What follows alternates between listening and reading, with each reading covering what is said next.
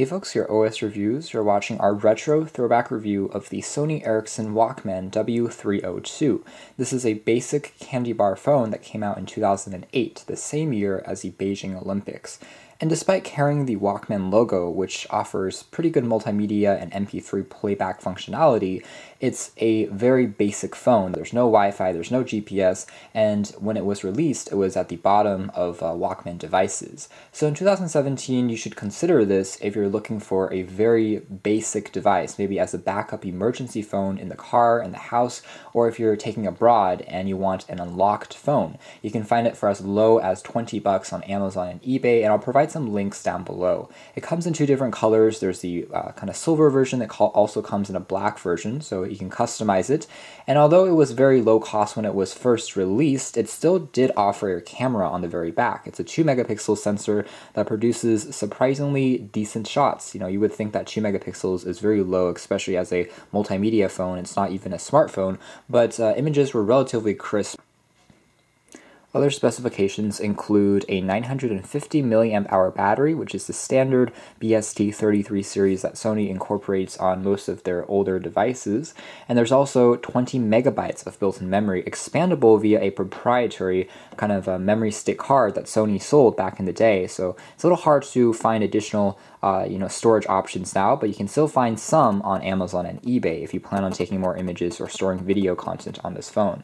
Otherwise, it has a display PPI of around 186, which is obviously not as great as our modern smartphones, but images are still relatively sharp. The display also offers decent viewing angles for a non-IPS panel and remains fairly visible outdoors.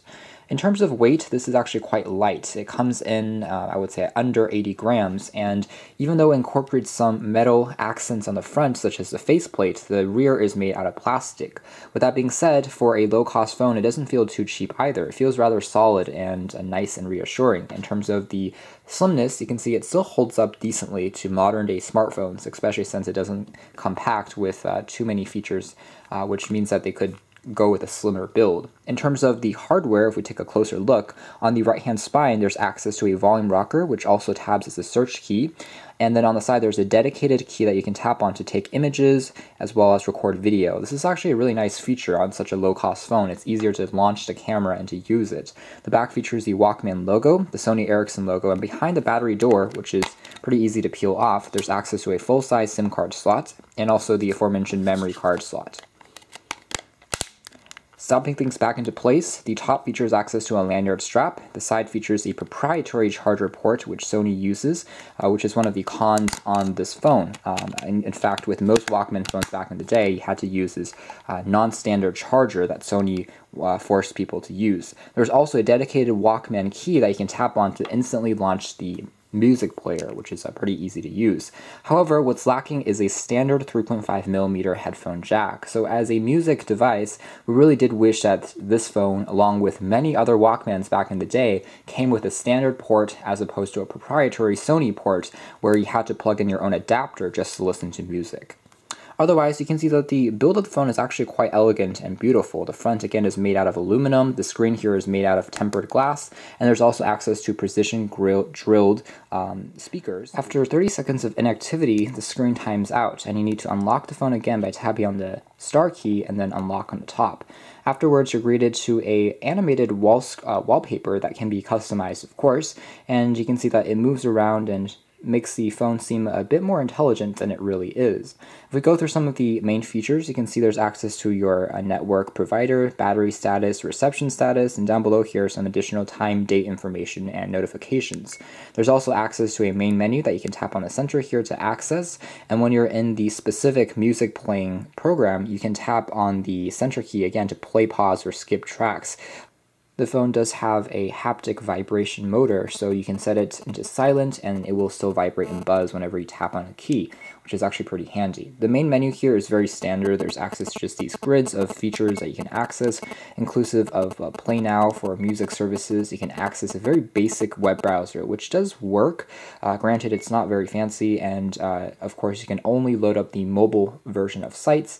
And since this is a 2G phone, even if you pop in a 4G compatible SIM by AT&T or T-Mobile, you will still get fairly slow rendering speeds. Still, if you need to quickly look up some some sports in terms of scores or some quick news or weather, this does still work. You can access home pages entering a specific address, saved pages, although you're limited in terms of text entry by this fairly small T9 layout as opposed to a full QWERTY keyboard.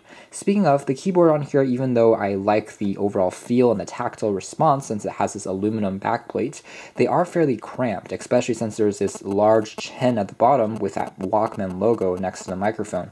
I do wish that the keys would have been spaced apart a little bit more, maybe pressed down, because at the moment they are fairly small and easy to accidentally trigger when you are rapidly texting or typing, despite being really raised above the surface. So the keyboard is a little bit on the small side for a phone that I think they could have used the surface area a little bit better on.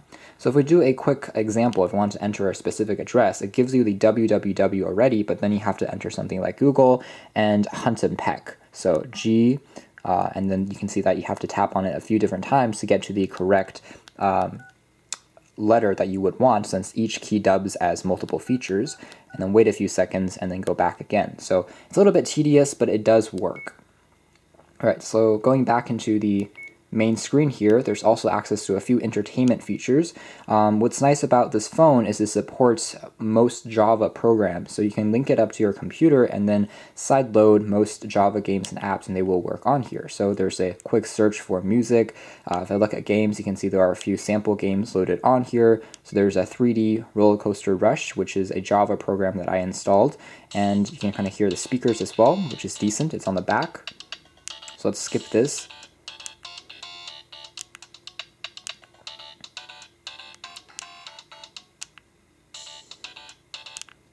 And then you can see kind of the level of graphics that this phone is able to handle. Not too much in terms of a slowdown of frame rates, but this is a very simple app.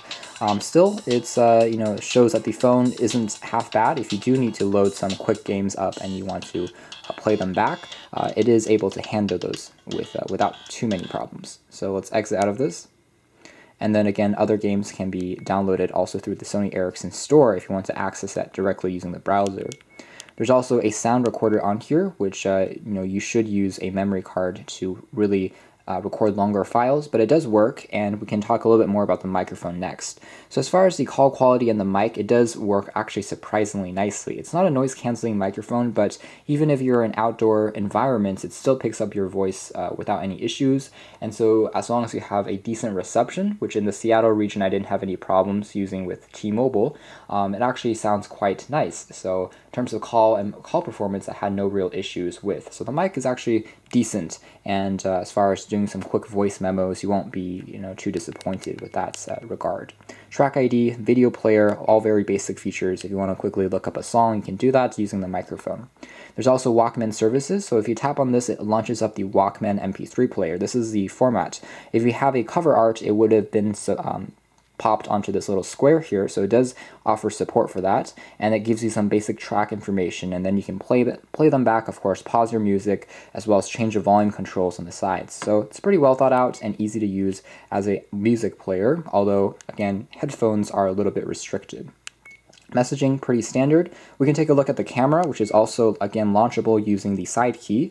And you can see the interface here is very simple. You have access just to your resolution, capped at 2 megapixels, number of images you've taken, as well as settings if you are recording video or taking images. And then you can tap on more advanced settings, such as burst mode. There's also the ability to turn on night mode, self-timers, picture quality, save to, and of course the shutter sound. So there's also a few different filters that you can apply and play with directly on the camera. So for such a basic device, again, Sony actually did a pretty good job with the interface. Alright, so let's take a quick look by tapping and creating a shot, let's say of just this back plate. You can see that the image takes within just 5 seconds or less, so it's not too slow either. In terms of options, I can blog this, I can also fix it, add an effect, or delete it. And if I go back, I can also take a look at all my images by tapping on the multimedia key. And from here, I'm able to cycle through the images I've taken and give you guys a better idea of what the camera can perform under good lighting environments. You can see it actually does a respectable job. Colors are pretty accurate, and if you load them up using a computer, they do tend to turn out a little bit better as well. So not too shabby at all for a relatively low megapixel count. So again, proving that megapixels aren't everything. There's also a dedicated FM radio on here that performs nicely, although you do need to have a headset plugged in to act as the antenna for it to work. Contacts, very basic file manager that you can cycle through. There are a few sample images, and again, there are a few animated ones as well if you want to use it as a potential wallpaper. Alright, so let's go back, and in terms of ringtone, Sony also gives you quite a few preloaded options. Again, videos can be played back, but you do have to kind of decrease the resolution for them to be played on a relatively small screen, although it can be rotated horizontally for a slightly enhanced experience. Basic settings, basic organizer functions, which include things like a timer, a stopwatch, a calculator, which are all very simple. The other things that you can run on here include a few other Java-based apps like a world clock, which I installed using Java, and you can see that it loads it up and again uses some more fancier animations for navigating around this virtual globe in kind of a Google Maps inspired view, and actually is pretty interesting. So I can visit a specific place and then take a look at the time zone and some basic details about how far it is in terms of distance. So, you know, there's quite a few things that you can run on this despite it not being a fully fledged smartphone and lacking a touchscreen as well as Wi-Fi. But, you know, it works for those basic tasks.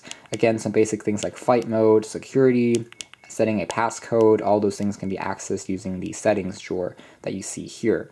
Connectivity in terms of Bluetooth, you know, I can turn this on and you know, allows me to connect to a wireless headset for playing back music, in addition to, you know, syncing and sending information like images wirelessly without using USB. So that's been the Sony Ericsson W302 Walkman. It's actually a surprisingly functional mini backup phone here in 2017. It's not bad at all, and if you're looking for an extremely budget device and you don't want to look at a fully fledged smartphone, this is not a poor choice, especially for a low price point that you can pick it up for. As far as playing back music is concerned, it does have fairly strong codec support since it is a Walkman, but it's limited by the lack of a standard 3.5mm headphone jack. Images were better than I expected, and reception and call quality are also excellent. When it comes to battery life, I got roughly 2.5 days of use before I needed to recharge it with sporadic use in between. Standby mode is also quite long, as expected for a non-smartphone device. So all in all, pretty good build quality and a very small and lightweight device. If you're looking for a backup emergency phone, not a bad choice at all. You can learn more details about this in our retro throwback article, but for now, this has been our video. Thanks for watching here at OS Reviews.